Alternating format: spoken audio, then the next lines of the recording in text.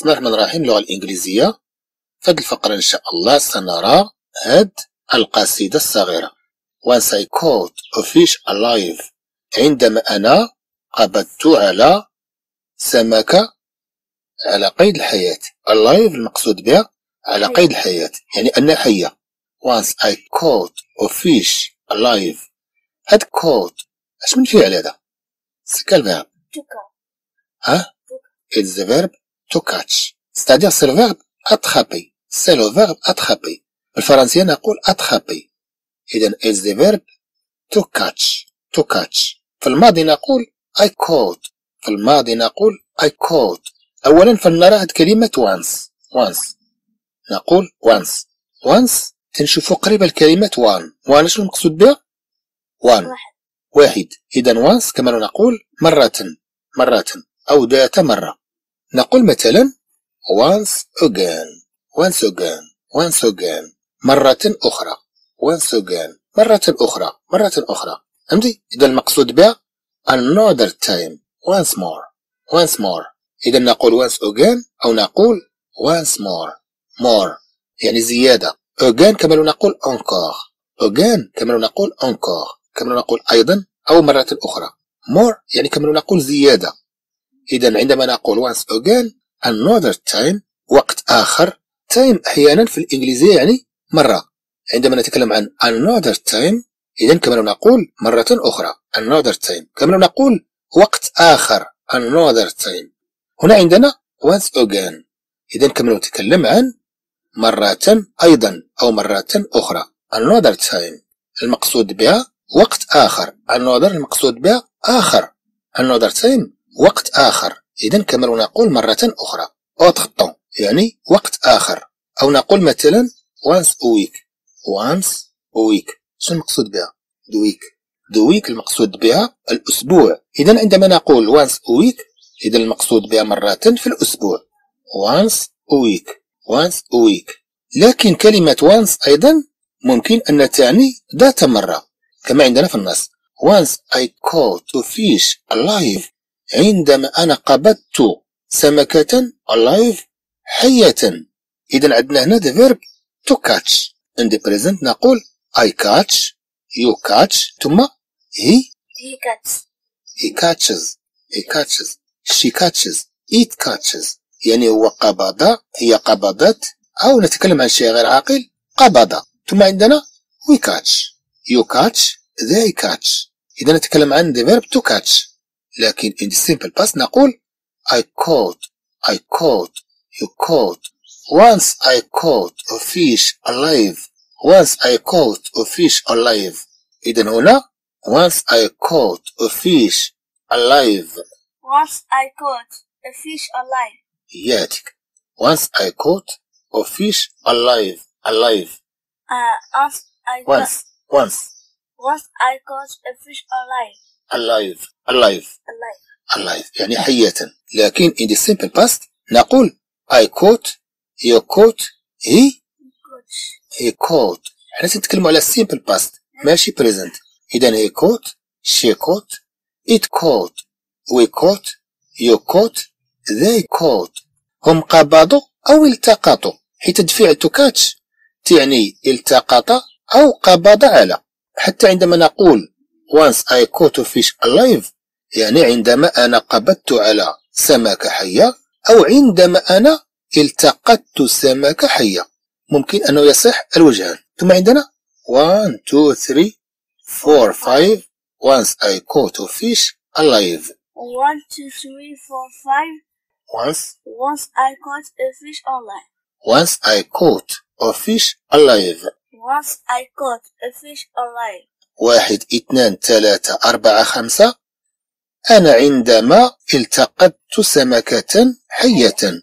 1 2 3 4 5 once I caught a fish alive.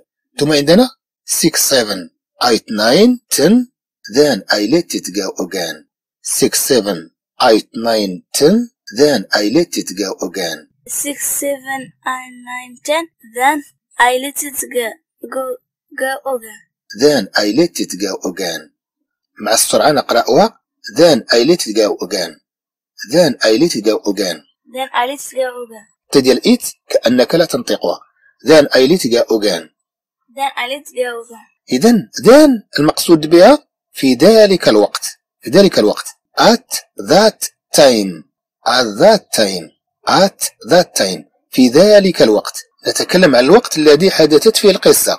once I caught a fish alive عندما أنا قبضت أو التقطت سمكة حية.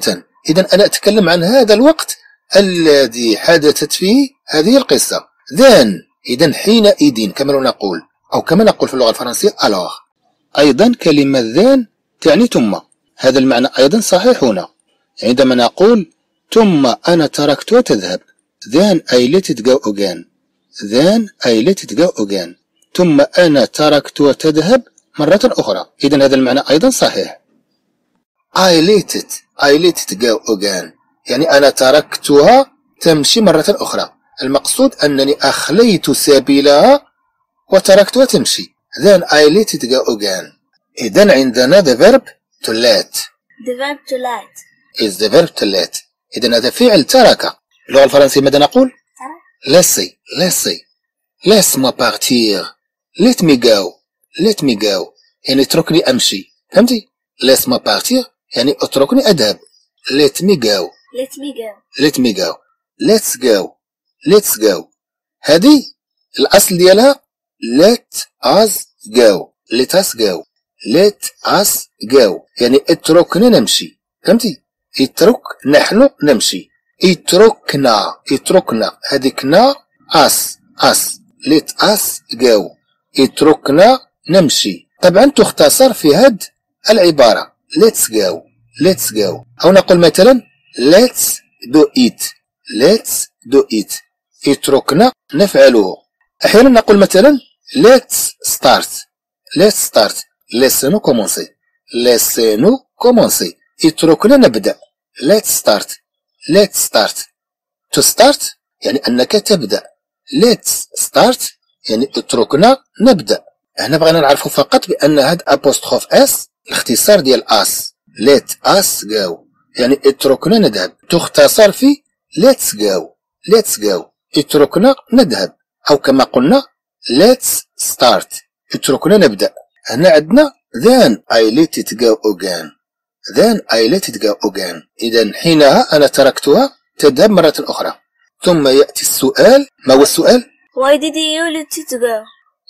did you let it go why did you let it go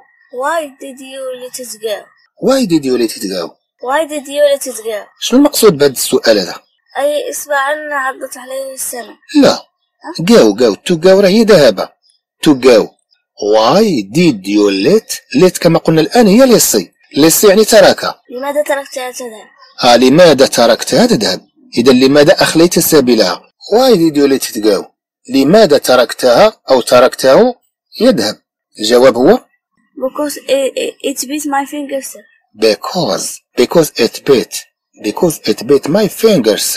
because it beat my fingers so لأنها عضت أصبعي كثيرا. لأنها عضت أصبعي بقوة. because it beat my fingers so